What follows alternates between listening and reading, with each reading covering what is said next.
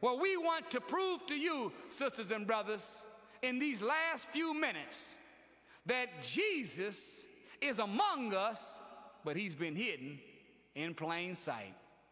Now, you know, 3 or 4 weeks ago, Brother Ishmael was talking about the counterintelligence program.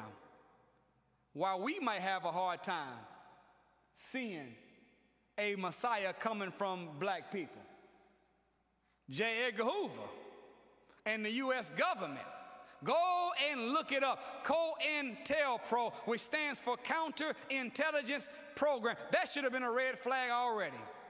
How can you, counter means against, how can you have a program that's against intelligence and it be a good program?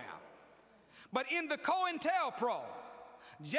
Edgar Hoover said that his #1 objective was to prevent the rise of a black Messiah. So the government of America was looking for a Messiah. Yes, they were. The government of America, Trump, and the synagogue of Satan, Trump, and the satanic Jew, Trump, and the Talmudic Jew, all of them know today, whenever they look, they are looking for the black Messiah, and they know they found who he is in the person of the Honorable Minister Louis Farrakhan. They know what they're looking at. Our problem is, it seems like when you research history and scripture, the enemies of God have always recognized the man of God before the people of God. Oh man, that's rough. The enemies of God have always recognized the man of God before the people of God, who the man of God came from among and was designed to show them the way to become the people of God.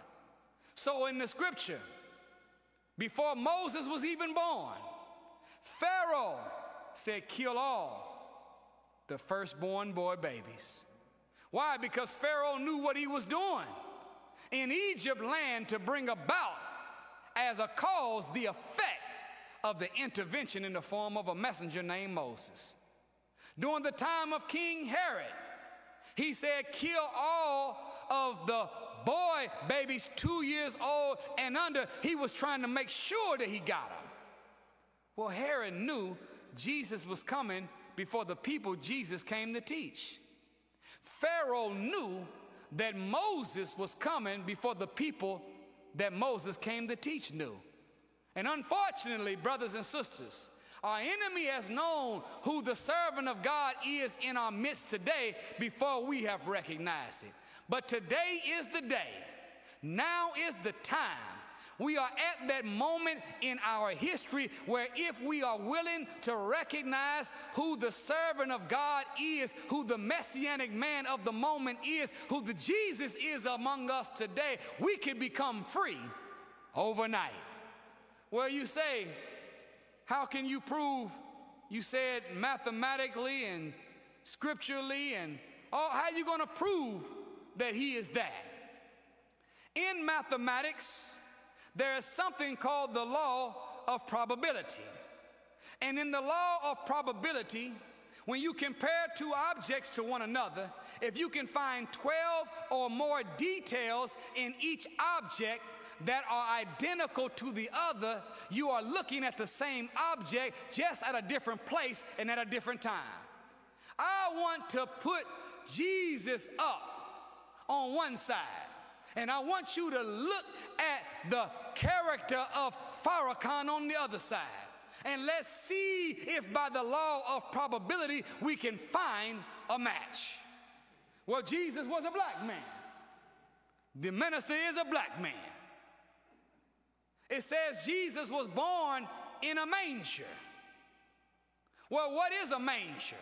A manger is where animals dwell. Is not America the habitation of devils and the cage for every unclean and hateful? This is a nation where the Honorable Elijah Muhammad called this the wilderness of North America, because there's people here that act like animals. America is a manger. It says that he will be born of a virgin mother. Well, virgin doesn't always mean a person that has not had sexual intercourse.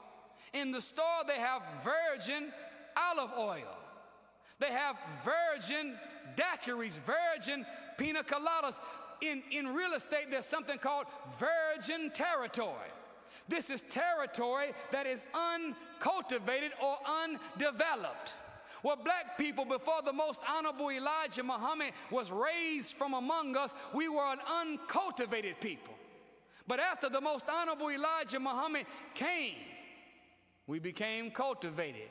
So we have been, as black people in America, a virgin people.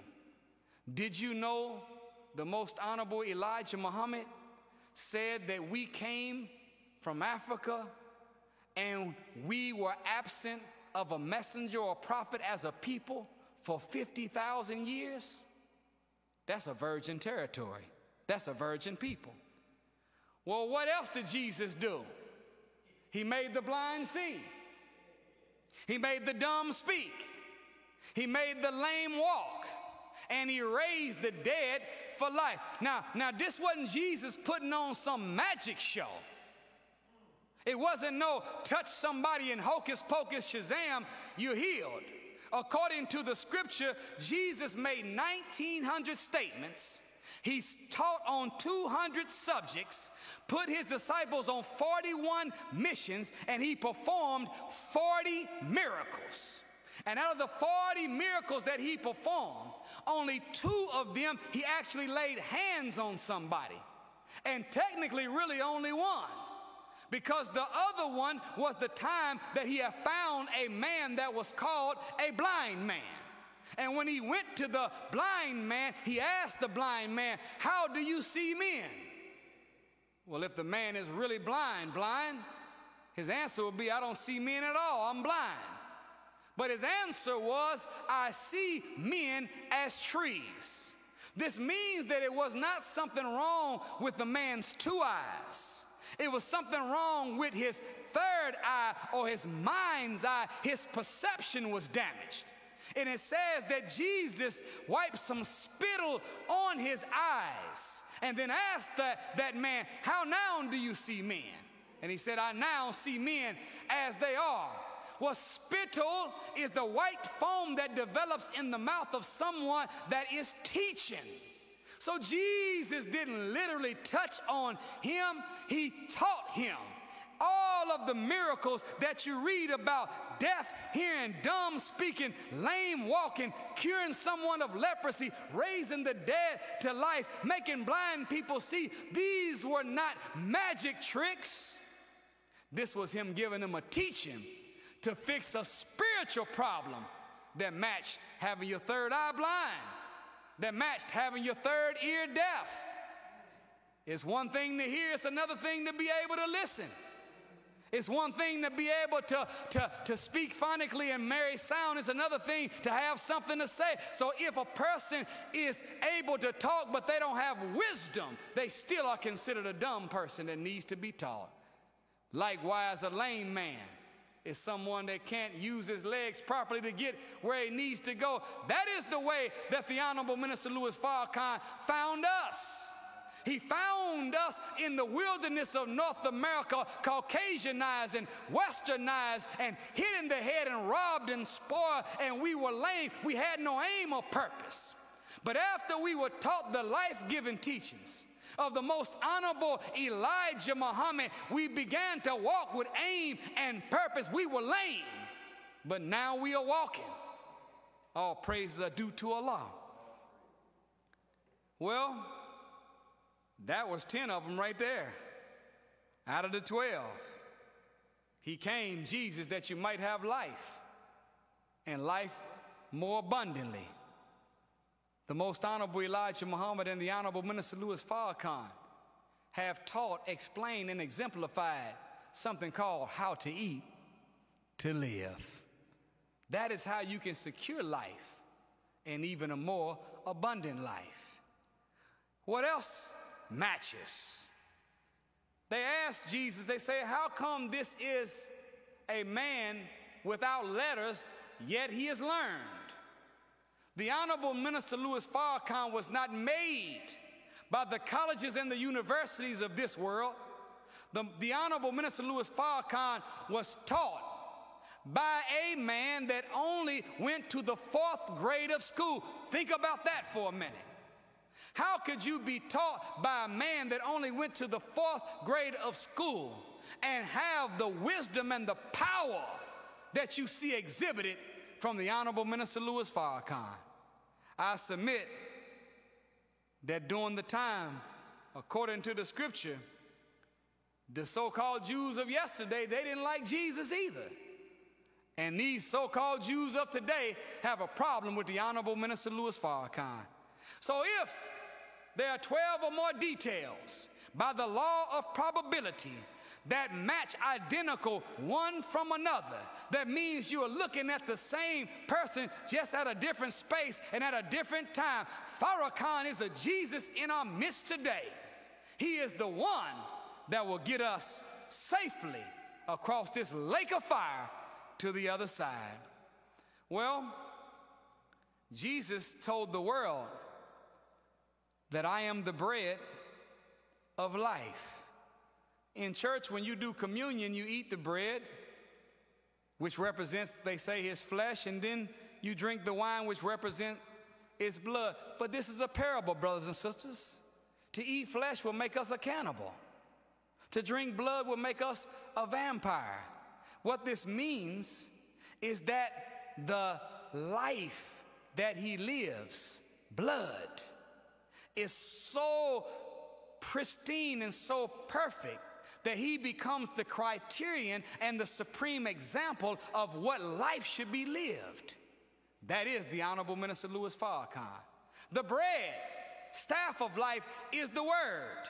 Anytime that you hear a message or read the words of wisdom from the Honorable Minister Louis Farrakhan, you are well fed by the grace of Allah. In Matthew 4:4, it reads that man cannot live off of bread alone, but every word that proceedeth from the mouth of the Lord. It ain't about bread that you get in a loaf of flour, from flour. It's about the word of God.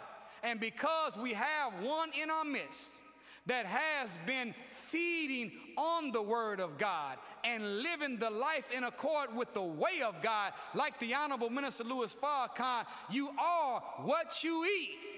And he has become that word of God and that way of God in human form. We can trust that he's that bread of life.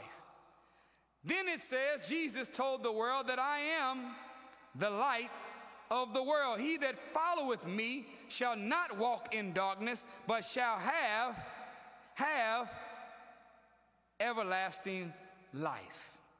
Well, look at these words of the Most Honorable Elijah Muhammad in description of the minister.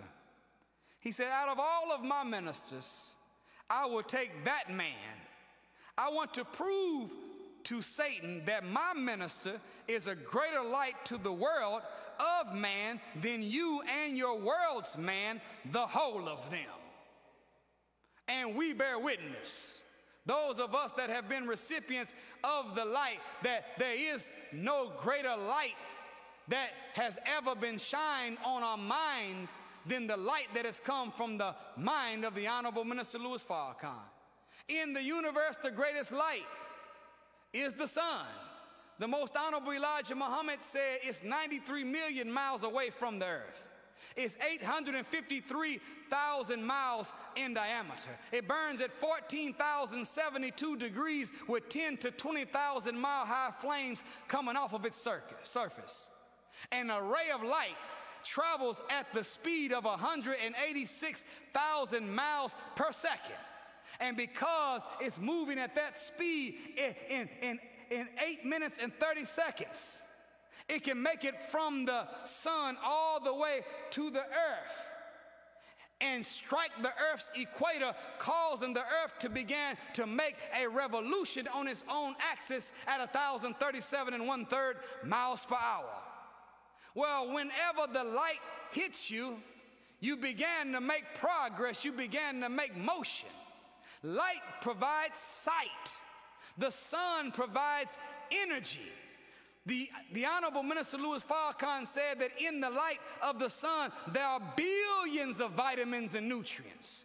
The nutrients in the sun know how to activate the nutrients found in the vegetables and the fruit. So whenever the light of the sun strikes the blueberry, it resurrects the antioxidants in it and makes it of service to the rest of us. Whenever the light of the sun strikes the orange, it activates the vitamin C within the orange. So it is, whenever you begin to feed on the message that Allah has sent to us through the most honorable Elijah Muhammad and the honorable Minister Louis Farrakhan, you'll find that your gifts, skills, and qualities, your nutrients will begin to be activated. And you will be of service to yourself, family, and to your people. I am the door. By me, if any man enter in, he shall be saved and shall go in and out and find pasture. When one applies the teachings of the most honorable Elijah Muhammad as explained and exemplified by the honorable Minister Louis Farrakhan, you begin to become a producer in life. You have access to pastures. I am the good shepherd. Well, what is the good shepherd? He's the one that lays down his life for the sheep. Look at the high level of service and sacrifice of this beautiful man, the Honorable Minister Louis Farrakhan. Has he not given his life for us? And see, that's something that could be tweaked in the brain of us that really want to follow Jesus. One of the things that puts us in the cheerleader mode is that we always say, Jesus died for me. And once you say he died for me, we start focusing on the last 24 hours of his existence. But there's another way of saying it. If you say he gave his life for me, then you don't focus on that last 24 hours called the passion of Christ. You began to look at the way he treated children, the way he treated women, the way he dealt with the governments and the rulers, the way he entertained and the way he helped the poor and the oppressed. Well, in the Honorable Minister Louis Farrakhan, you've got that good shepherd that has given his life for you and me.